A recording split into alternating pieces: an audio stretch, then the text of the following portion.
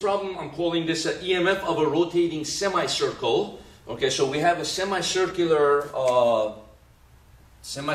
wire here, like this, and it's pivoted about its origin, the vertex here. This is, let's call this the origin, right? And then it's pivoting, it's rotating about its origin, right?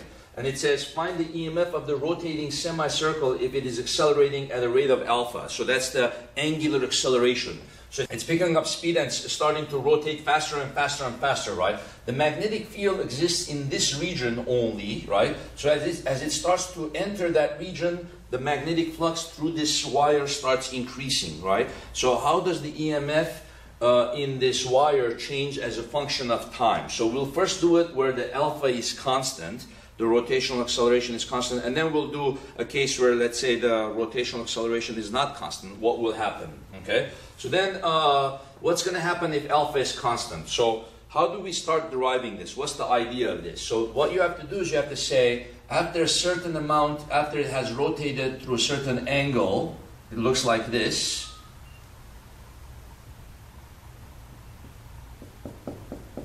Right? So how much of the semicircle is inside of the magnetic field? So we're going to say the EMF induced is minus d by dt phi b, right? The magnetic field, right? The rate of negative, the rate of change of the magnetic flux. So then we're going to say here minus d by dt. This is going to be b dA, right? But then here, the magnetic field is out of the board, and the area is also out of the board, right? So then they're going to be in the same direction, and since the magnetic field is constant in this case, we do not have to integrate. So it just basically ends up being minus d by dt BA, and then the magnetic field can come out of the derivative, so we have minus b dA dt. Okay?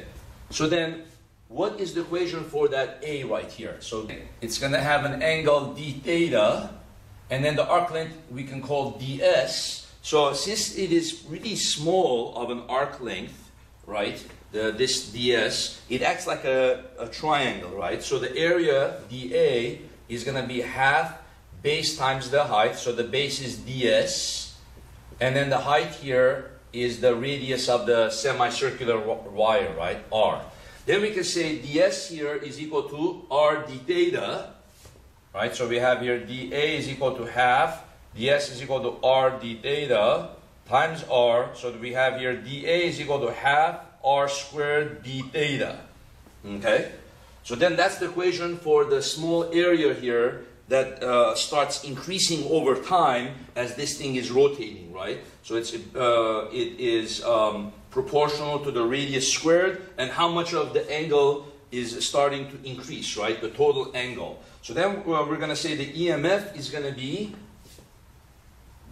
negative b d by dt of this area, right? dA. So then it's going to be half r squared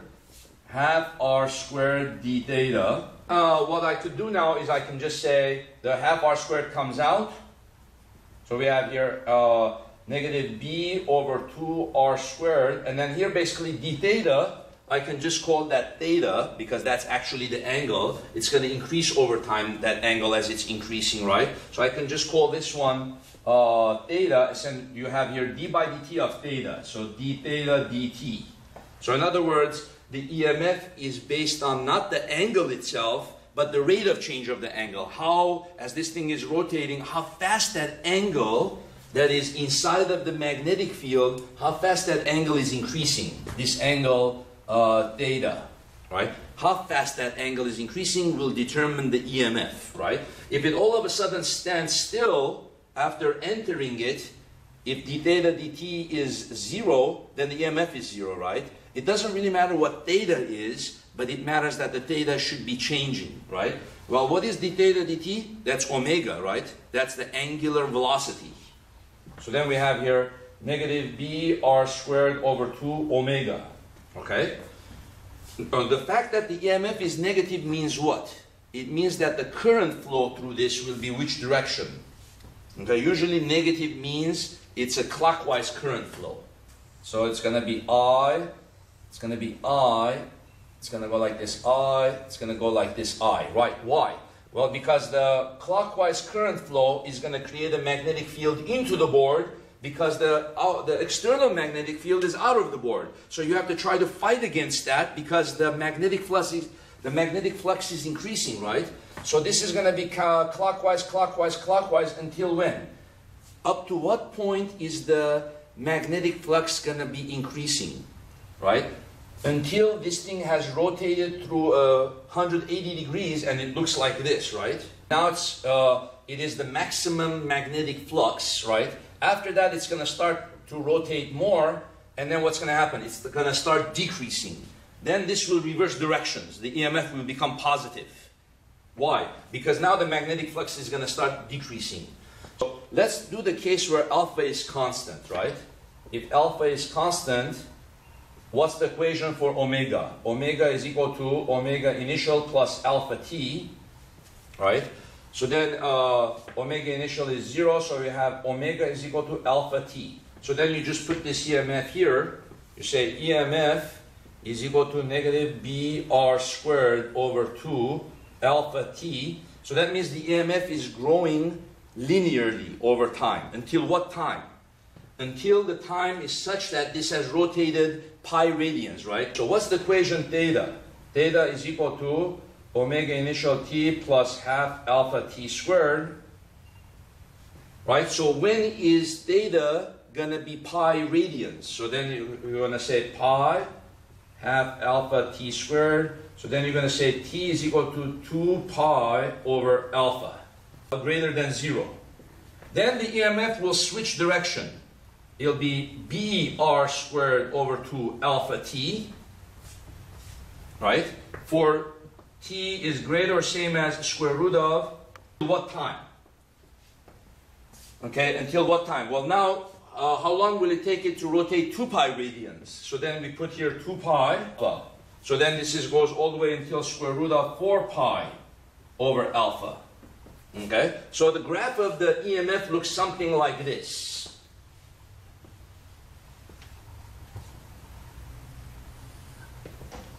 The EMF as a function of t. Okay, so when t is equal to 0, the EMF is 0. Then it is linearly increasing in the negative direction. It's linearly increasing like this, like this, like this, like this, like this, right? Until you reach the time square root of 2 pi over alpha. Okay? Then what's going to happen? It's going to reverse direction, jump all the way from here, all the way to here.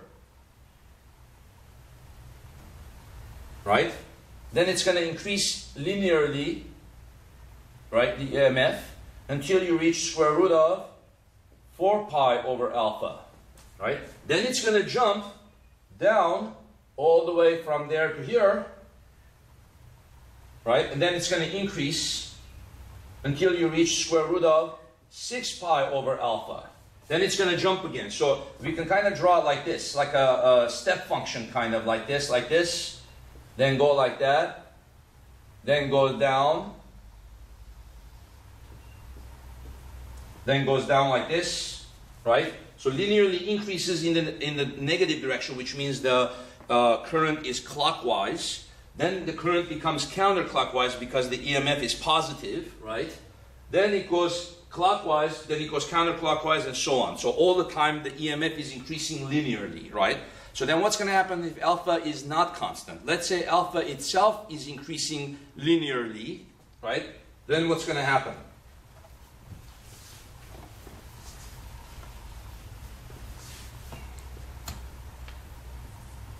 Remember, the equation was the EMF was negative BR squared over 2 omega. So let's say alpha is given by this function. Alpha itself is increasing linearly. So then how will omega change as a function of time? Omega will be equal to the integral of this, right? So alpha is going to be equal to d omega dt, and then omega is going to equal 1/2 t squared. Right? And omega will therefore increase quadratically, right? Proportional to t squared. Okay? And then the theta will be what? Theta will be the integral of this again. So this is going to be d theta dt. So then if we integrate that, we're going to get 1/6 t cubed. So the theta is going to increase as a cubic function. Omega is going to be increasing as a square function. Okay? But since the EMF is proportional to the omega, the EMF will look like this. Half t squared, right? So the EMF is going to be negative br squared over 4t squared. Okay? Up to what time? Well, up to the time when the theta is equal to pi radians, right? So you can put here pi radians, 1/6 t cubed, and therefore t is equal to what? 6 pi cube root, right? So this is for t is less or the same as cube root of 6 pi, greater or same as 0, right? And then same thing will happen. Then the EMF will reverse and become positive.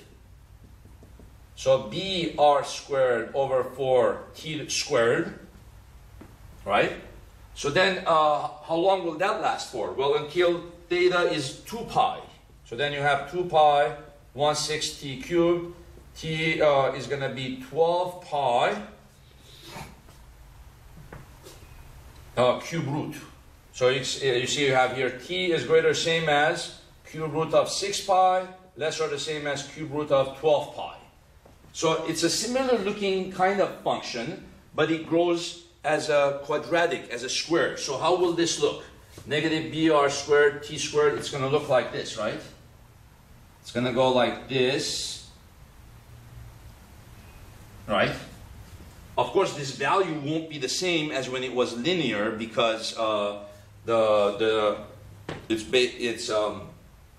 this is a 4, and then it's proportional to the time squared. So definitely the value of the times are different, and the actual value of the EMF is different, right? So then what is this time? This time is going to be cube root of 6 pi. Then it's going to jump up. Then it's going to be quadratic here, like this, right? Then it's going to jump down. It's going to be quadratic here, right? And then this one is going to be cube root of 12 pi. And the next one will be cube root of 18 pi. So cube root of 6 pi, cube root of 12 pi, cube root of 18 pi. And then it will always quadratic. Quadratic like this, and then quadratic like that. Then it'll jump here, and it'll go like this, and then so on. So you can see how to do a problem like this, where the EMF is constantly jumping also, becoming negative, positive. And then the essence of the negative, positive is that the direction of the current is changing every time that you make half a circle turn, you see? Okay, so now you know how to solve a problem like this. Thank you very much.